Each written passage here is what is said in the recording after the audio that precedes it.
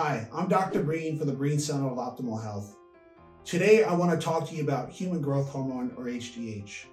If you're a man or a woman and feel like your muscles are weaker, you're having a hard time recovering from workouts, your memory is slipping, and your body fat is increasing, you need to understand what HGH is and how hormones work. They are often prescribed to reverse many of the symptoms of cellular aging and to improve the patient's overall quality of life. HGH has been extensively studied, is FDA-approved, and if prescribed properly has been shown in the medical literature to have significant health benefits. So what is HGH and how do I get my levels checked? HGH is a hormone produced by the pituitary gland in the brain. It signals the liver to produce primarily two compounds, insulin-like growth factor 1 and also IGF binding protein 3. These two compounds then travel to various cells of the body to assist in normal physiological processes. HGH is produced in the highest amounts in early adolescence and adulthood. IGF-1 levels will peak in the mid-500s in a teenager, and then we lose about 50% production every 7 years after the age of 30. The typical IGF-1 level that I see in patients over the age of 40 is in the 50 to 175 range. To truly measure how much human growth hormone you're producing, you have to be admitted to the hospital and have something called an insulin challenge test. However, this is rarely done in practice, as this test is contraindicated in patients over the age of 55 or in anyone who has suffered a concussion or traumatic brain injuries. It is for this reason that many doctors look at IGF-1 levels. In the family practice literature, IGF-1 levels less than 175 correlate with human growth hormone deficiency. So what are the clinical features of low growth hormone? The symptoms of HGH deficiency can be discussed in the context of neuropsychiatric, cognitive, cardiac, metabolic, muscular, and bone symptoms. For example, we see patients complaining of changes in memory, processing speed, and attention. They can have a lack of well-being, be depressed, anxious, or feel socially isolated.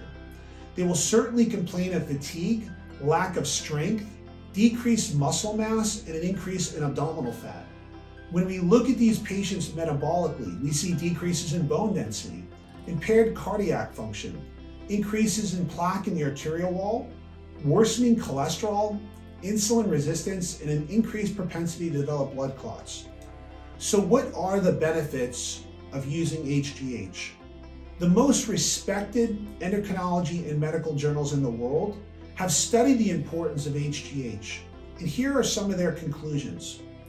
HGH treatment for 10 years increases lean body mass, muscle mass, improves bone density, reduces body fat, specifically visceral or organ fat. It reduces carotid thickness, improves psychological well-being, improves cholesterol profiles, improves blood sugars, and reduces cardiovascular risk to include heart attack and stroke.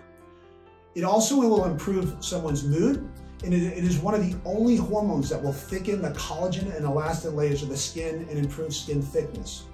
This is why I discuss HGH with all my patients in my practice. And overall, patients state they have an improved quality of life.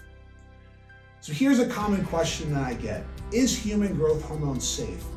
The short answer is yes. Human growth hormone has been extensively studied and has FDA approval, and the side effect profile is very predictable. Side effects are generally dose dependent, meaning the higher the dose, the more likely you're going to have side effects, and will also affect older patients who are obese more frequently. It is for this reason we start low and we go slow. So between 5 to 18% of patients will complain of fluid retention, especially if they're eating the standard American diet. Some patients will complain of joint aches or muscle aches, and 2% of patients will report carpal tunnel syndrome. Many patients read online about HGH increasing the risk of cancer, but that has not been demonstrated in the medical literature to date.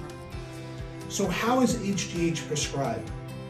HGH is given as a daily subcutaneous injection given at bedtime using a 30-gauge insulin syringe. You use it 7 days out of the week, contrary to what you read online about cycling it or using it 5 days and keeping the weekends off. And the two most common brands used are Zomactin and Omnitrope, both of which become much more affordable. So if you would like to learn more information about how to be evaluated for HGH deficiency, and would like to schedule a consult with me personally, simply give us a call at 877-721-0047 and visit us on the web at greencenter.com. Lastly, if you enjoyed this video, please click on the like button and feel free to subscribe to our YouTube channel for regular videos about hormone replacement and functional medicine. For more details and information, please contact us at 877-721-0047 or visit the FAQ section of our website at www.greencenter.com.